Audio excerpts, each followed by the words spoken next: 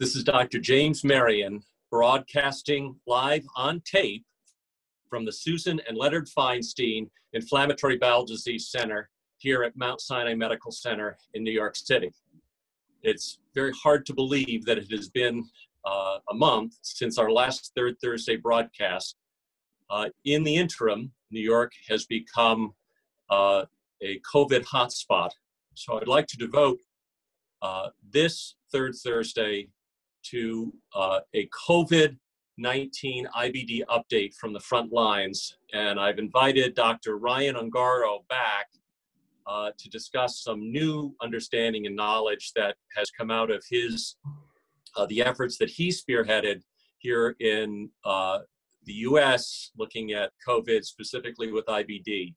Before we bring Ryan on, however, I want to just briefly just point out that I've had a bit of a career change. I have been deployed, as have many of my colleagues here at Sinai for the last 3 weeks to run a 14-bed inpatient COVID unit here at the hospital. We had started with 12 teams, and now we're up to 32 teams taking care of these very sick patients. I really have to say that the house staff, the nurses, the respiratory therapists, the business clerks, the housekeepers, the maintenance teams, the pharmacists have all been mobilized and have valiantly taken up this common purpose. And I've never been prouder to be a member of the Mount Sinai faculty.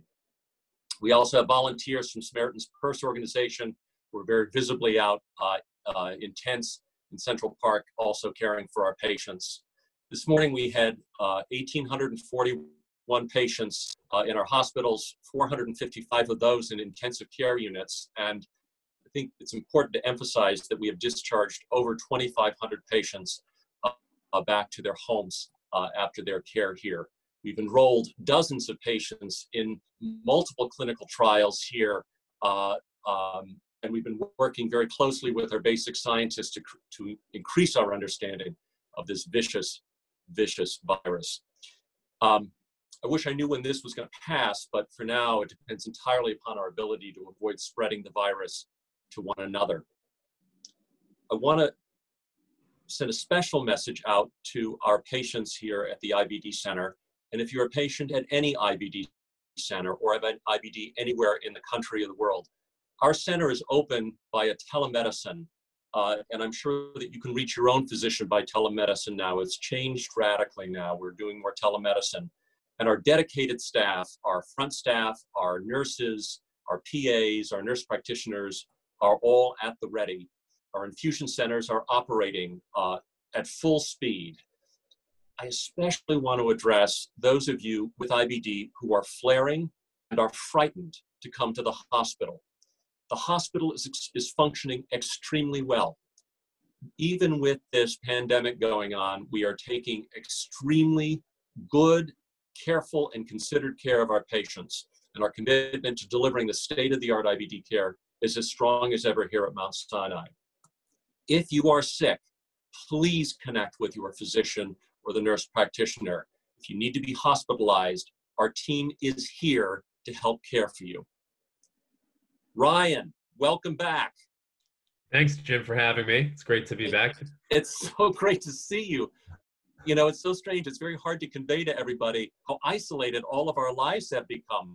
Either I'm seeing my patients in the equivalent of a hazmat suit, or I'm only seeing you and all of our colleagues on Zoom when we round and meet. But it's really nice to see you, Ryan. I trust everybody in your house is well. Yes, thank you. Everyone's doing quite well. And yeah, this is the new normal, is seeing each other on our webcams. But, you know, it's a necessary thing right now. And it's great to still have contact with all of our great colleagues with our regular updates we have every week with the full GI division. Exactly. Ryan, I would love to hear from you an update. First of all, let's go back and review for our viewers who don't recall what the Secure IBD database is about, and if you could explain that again and give us an update on its progress. Sure, thanks. So obviously a lot of our IBD patients are concerned about COVID-19 and how their IBD, and in particular their medications, impacts their risk if they were to get COVID-19? Are they at higher risk for more severe disease? So in order to address this question, do patients with IBD when they get COVID-19 have a more severe disease course or less severe disease course? About a month ago, with our colleague at the IBD Center, Dr. Jean-Fred Colombel, and two colleagues at the University of North Carolina, Dr. Mike Kappelman and Dr. Erica Brenner, we put together an online web-based registry for doctors to report any IBD patients who get COVID-19 anywhere around the world. So this is an international registry where we have patients from all around the world are getting entered. And we ask them for basic information about the patients. So they have ulcerative colitis, Crohn's disease, their age, comorbidities. And then we ask about if they had COVID, what happened to them? And were they hospitalized? Did they need a ventilator, ICU? And did they die? And so we have this comprehensive large database now that started just about 3 weeks ago. And up to yesterday, Wednesday, we have 525 patients now reported in the registry.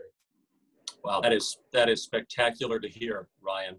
And I know a few of them are mine, unfortunately, now that this is spread around. So any early information that you could share with us on some of the findings from the database from SECURE? Sure, absolutely. So, it is initial data, but we do have a good number of patients now, over 500. So we can start to see some patterns. I think one initial point is that the patients who do seem to get sicker when they get COVID-19, patients with IBD who get sicker tend to follow the similar demographics, the characteristics of patients who we deem at risk in the general population, whether they have IBD or not. So patients who are older, and patients with lots of comorbidities, so other medical problems. So what we've seen is that the majority of patients in the cohort who have had a bad outcome, so unfortunately patients have died, a small number, but some have died. Those patients do tend to be the older population, 70s, 80s, 90s, who in general are the highest risk for this virus when they get this virus.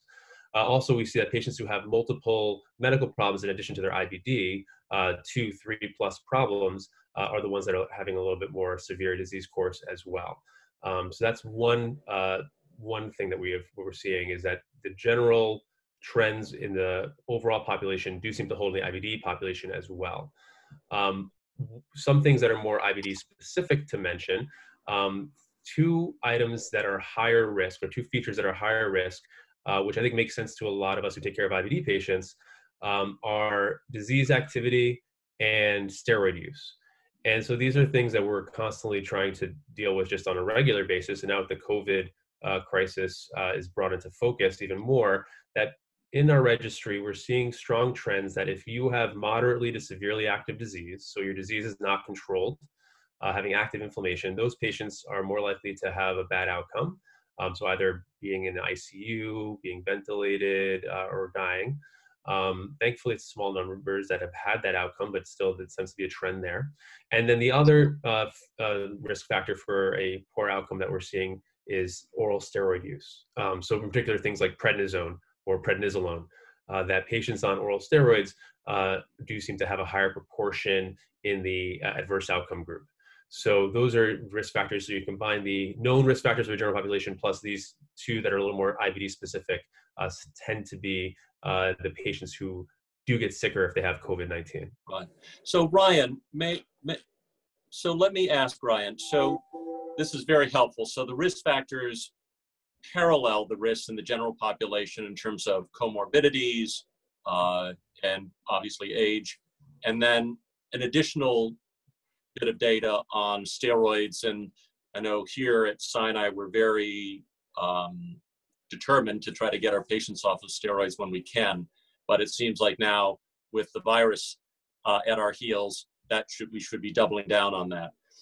One big question that I'm getting repeatedly, and that I think we brought up last time, and I want to see if there's anything in the data that you're seeing about whether or not patients should be continuing with their biologic therapy. That is a point of great concern. So any data on anti-TNFs or vedolizumab, or maybe even any of the JAK kinase inhibitors, some of the newer medications our patients may be taking, and COVID. Yeah, absolutely. So that's one of the main aims of the registry, is to understand depending on what medication you're on when you do get COVID-19, does that impact your outcomes? And right now, I think the data we see are reassuring, that in general, patients on biologics, like you said, anti-TNF, ustekinumab, vedolizumab, in our initial look at the data, are not apparently having any higher risk of these poor outcomes than you would expect. In fact, the anti-TNF population, which actually we have over 150 patients on anti-TNF monotherapy in our registry, those patients on some initial analyses do not seem to do any worse at all than what you would expect in the general population. So the data is very reassuring that our medications, the biologics, are not increasing the risk of severe outcomes. The only word of caution I would say is, for the non-TNF medications, we have a smaller... So Ryan, let's just repeat that one more time, because you got hung up there a little bit, and I just want to make sure that everybody hears this, that there does not appear to be an increased risk of poor outcomes with respect to COVID if you're taking your biologic medicine so far correct. From the data. Good. So that is absolutely correct, yeah. But if you stop your medication, your disease becomes more severe, or if you require steroids as a result of that, you are putting yourself into a higher risk category. That is absolutely right. That, from our initial look at the data, everything suggests that. That was our sense, but we had to be in equipoise until we got the results. But it's nice to see that seems to be playing out. Absolutely. So Ryan, I cannot commend you and the group enough, because a lot of us feel that we're sort of sailing through very choppy waters without a map or a chart, and it's very good to get some hard data and hard information to help guide us and our patients through this uncertain time. So thank you very much, Ryan.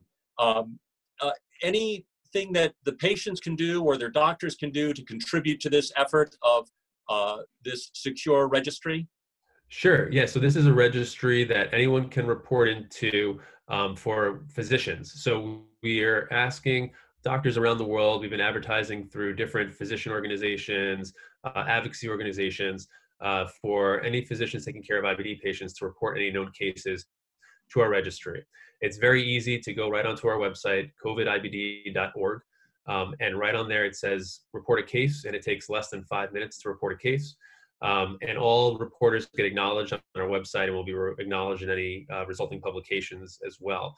And for patients, I think that important thing is, if you or someone does get COVID, should let your doctor know, or let your friend or family member know that they should tell their doctor about this website, so that they can report cases as well, so we can get a more complete data set. And I think the more patients we have in this cohort, in this database, the better knowledge we're going to be able to generate.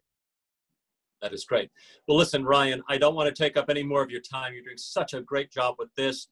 This is Dr. Ryan Ungaro, Assistant Professor of Medicine here at Icahn School of Medicine at Mount Sinai. Thank you again, Ryan. I have a hunch we're going to need another update in a month, if you don't mind. So I want you to lock it in your calendar. And this is Dr. James Marion, working with my wonderful media team, and Garcia, Chloe Politis, and Tilly Lafarge. Thank you so much, all of you, for putting this together for us. This is Dr. James Marion signing off on our third Thursday, taped live at the Susan and Leonard Feinstein IBD Center here at Mount Sinai Medical Center in New York City, in the hot zone of COVID. I look forward to seeing you all next month.